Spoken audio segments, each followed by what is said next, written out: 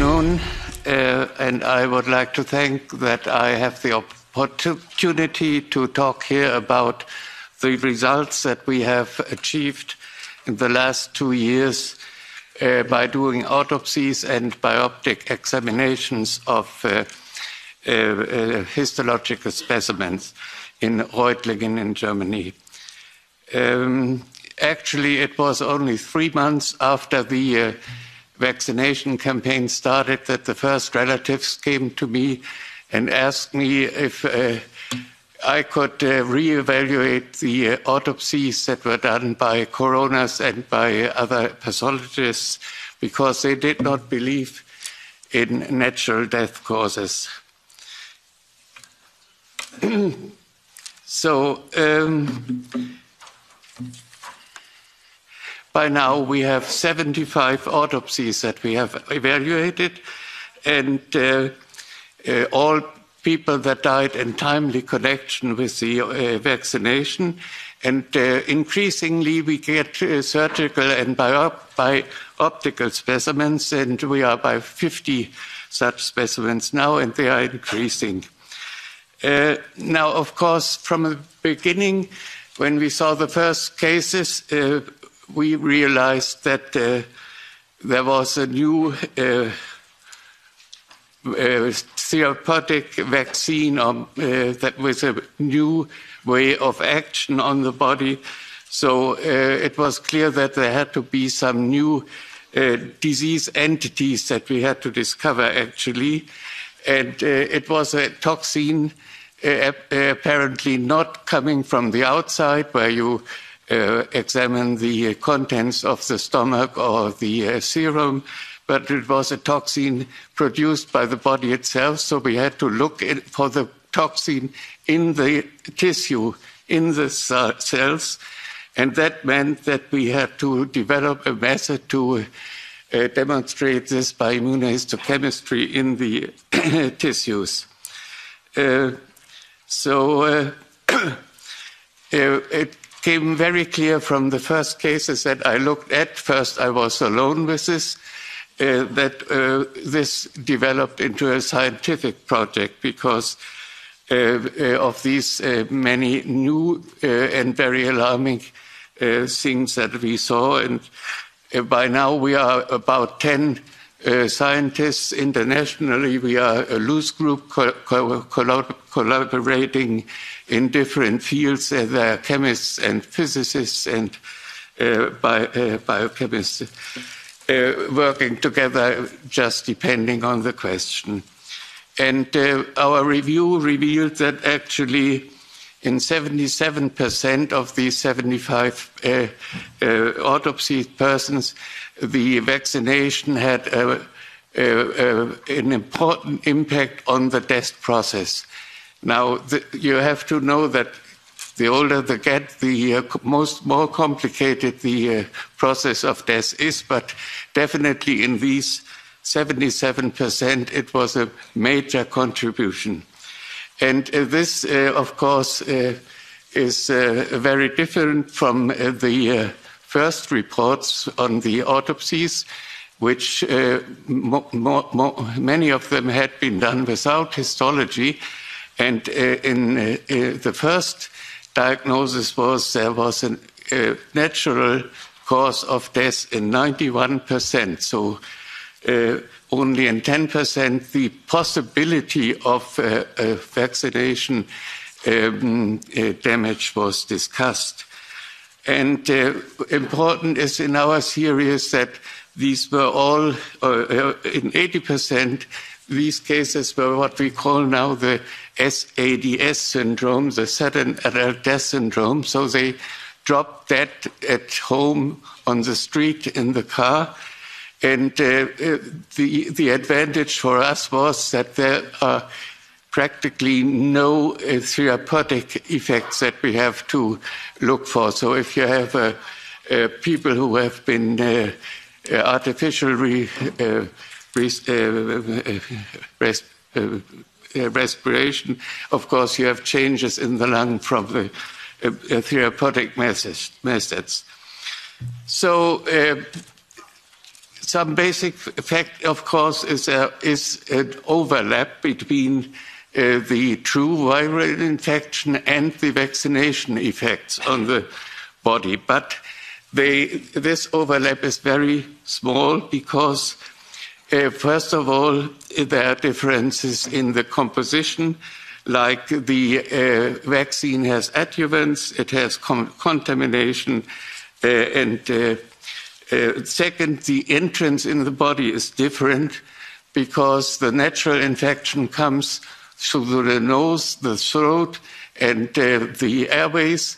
And this is an epithelium that is immunocompetent. There are immune cells already there waiting for the virus to enter.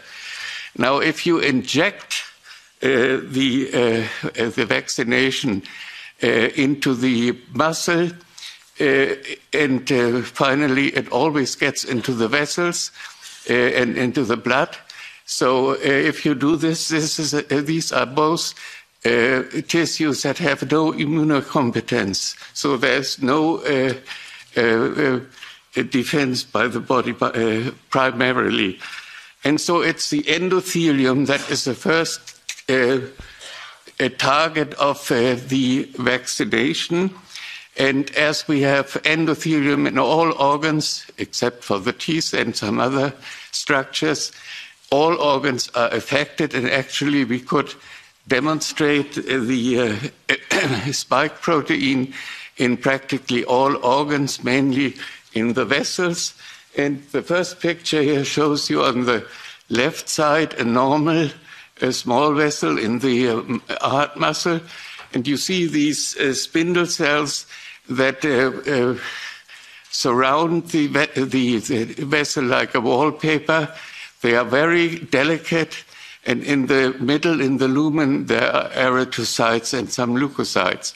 On the right side, you see a victim of the vaccination, and you see the small vessel is destroyed. The spindle cells, you can still see these are the remnants of the endothelium, and the dark dots are the lymphocytes that are attacking them.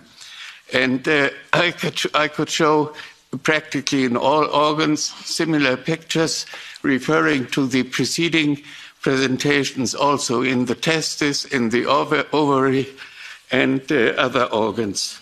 So the science and public attention has mainly paid to the acute deaths and adverse effects of the vaccination.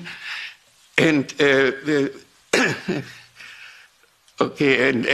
we focused on the long-term effects.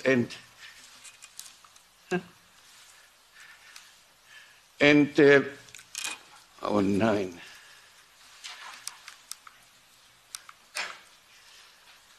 Yes, and this is, and we focused on those structures that are not renewable. So this is the heart. We already heard about the myocarditis, and you see the destruction by lymphocytes, and on the right side, the demonstration of the spike protein.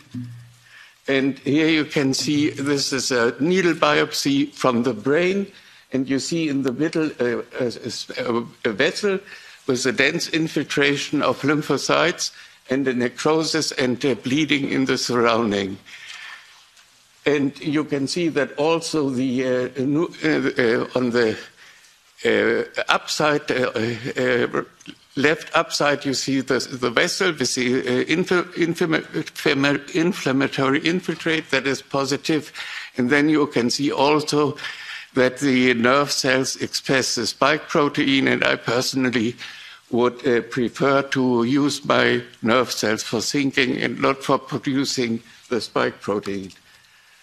So another permanent structure that is not so well known are the elastic fibers. And the elastic fibers are a main component of the vessels. And here you can see that there are defects in the structure of the main aorta, the main vessel of the body.